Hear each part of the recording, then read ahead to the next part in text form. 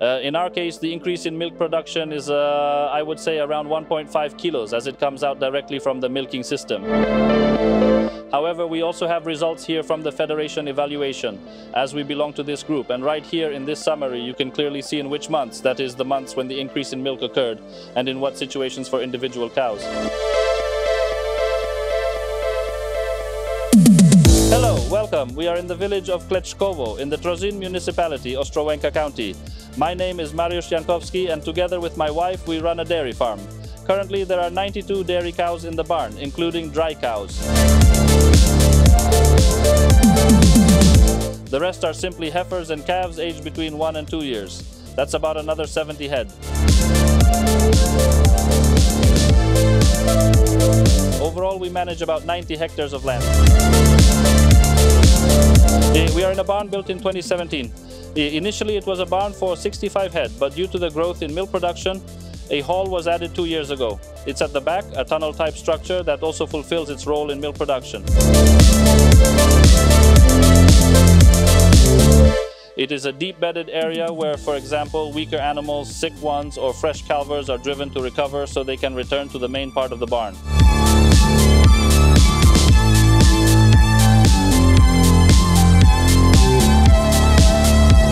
This barn is the main barn, built on slats with mattresses in the cubicles.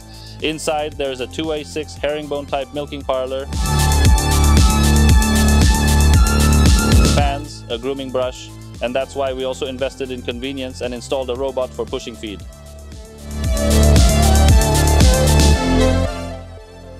I decided to purchase this device just as I previously purchased the Viper from Euromilk because it aerates the feed. Simply put, the feed is tossed, which is particularly important on hot days. In summer, when the feed gets aerated, everything is mixed, carefully collected from the aisle, and then tossed again as if fresh feed had just been served.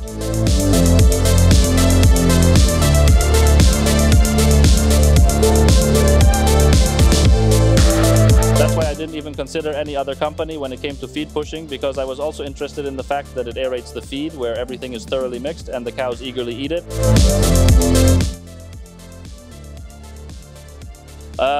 We decided to purchase the Lizard robot specifically for pushing feed because we simply lack the manpower for such consistent work. And previously we also used the Viper from Euromilk for a loader, which was used to push feed 3 to 4 times a day. And this, of course, took some time. Someone had to be at home, get into the loader, and simply push the feed. And at night, unfortunately, this wasn't done. That's why we decided to purchase this device, so the feed would be pushed consistently all the time. Now the robot goes out 12 times a day. It has delivered great results, as our milk production has increased by approximately 1.5 kilos per cow.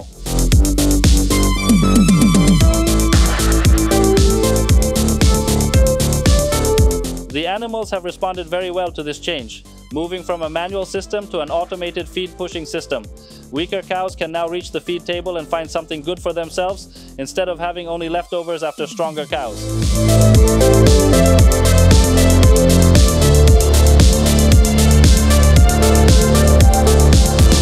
Feeding occurs 3 times a day, with 5 kilos set each time. In my opinion, this is a small amount for such a herd. It's simply an encouragement. We use the cheapest feed to avoid causing inflammation in the better performing cows that have already adapted to the system and just wait for it.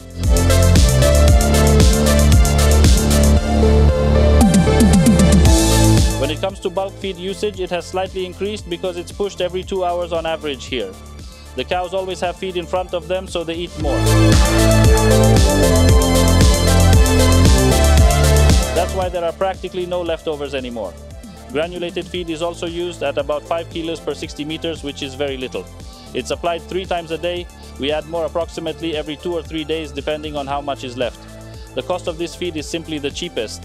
It costs about 1,400 PLN. So when you calculate the income from the milk produced, it compensates for the labor cost and the cost of the device.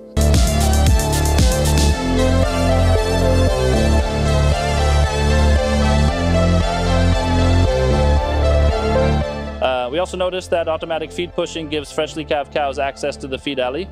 In our herd, better cows always reach the feed table first. However, weaker cows, which previously lost milk or didn't have access because they were pushed away from the feed barrier, now have access and always have fresh feed in front of them.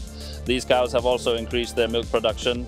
Thanks to the robot which passes every 2 hours, cows that are already full do not come back to the table, while those waiting in line can freely access the feed and eat.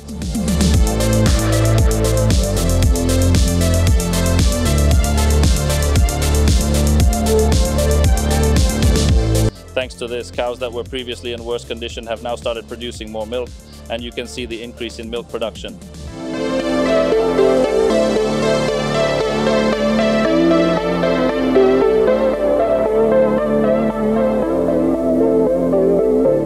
In our case, the increase in milk production is, I would say, around 1.5 kilo, as it comes out directly from the milking system. However, we also have results here from the Federation evaluation, as we belong to this group. And right here in this summary, you can clearly see in which months, that is the months when the increase in milk occurred,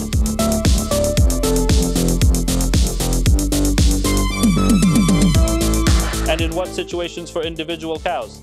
Here, for example, there's a freshly calved cow that was later better fed. There's a cow that's already being milked and will soon enter the dry period. And here's another cow that started producing more milk sometime after calving. These are significant benefits for us as well as for the farm. The device pays for itself and will cover its cost.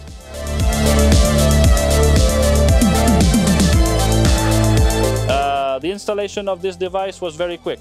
Once it was placed in its designated spot, the installation of the inductive loop in the floor began.